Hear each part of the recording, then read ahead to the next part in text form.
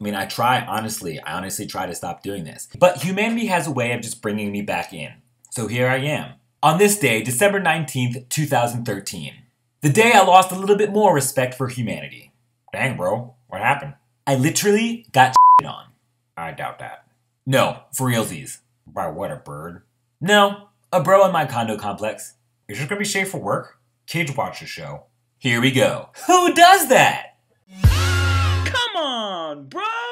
I need to backtrack a little and start with the night before. Me and my boy Bobik, Chauncey, and the Coos just finished having an amazing night at Bro Night. Really? I mean, have you ever seen anyone finish a 1-pound hamburger and a 6-pound milkshake in an hour? Nope. We did. And it was tight.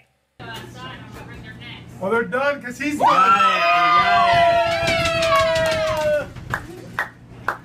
Anyway, the parking situation at my condo complex is less than abysmal.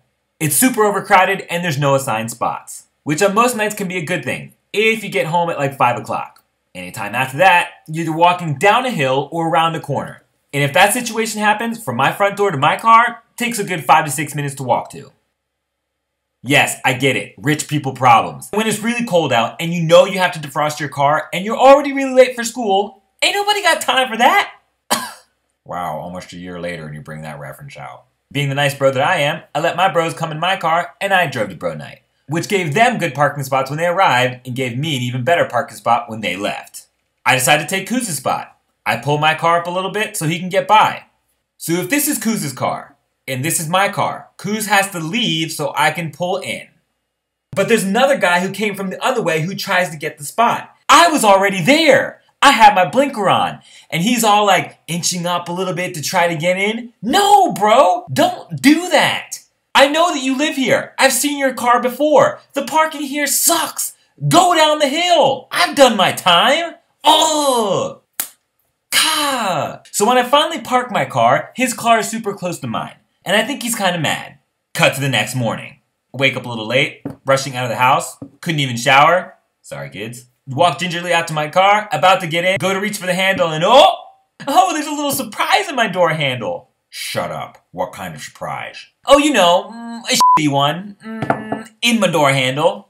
Oh, I know, right? What did you do? I paused for a second and realized that the situation wasn't as bad as it looked. I think bro realized that smearing actual poop into my door handle might cause a problem between two people who live in a relatively close residential area. The poop was contained in a little bag, which leads me to believe it was dog shit, and not human shit, because that'd be really crazy, and I'd be moving out. Unlike most mornings, the cold actually helped me. The poop was really hard and it was kind of just stuck on top of my door handle. So I just pulled the bag up, went to the dumpster, tossed it out. What a freaking douche. I knew! Like, for real, who does that? And like I said, it's not like we have assigned spots. I get it. You park there a lot. I've seen your car there before. You can't not park there for one night? Bitch. So whatever, I got into my car, I was kind of pissed. It may or may not have caused a chain reaction to almost make me freak out at my best friend. Sorry, Mike. Are you gonna take any revenge? Totes. Already did. I wrote that letter. My mans, I'm really sorry about taking your parking spot last night.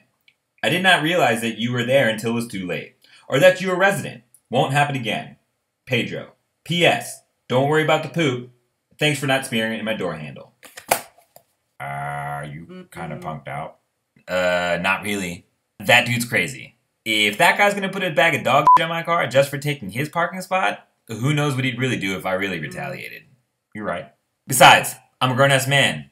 It's Christmas sweater time, and my deductible's like $1,000. And you kind of break easy. And I break easy. Also, ain't nobody got time for that? Got it. Come on, bros! That. Bah humbug.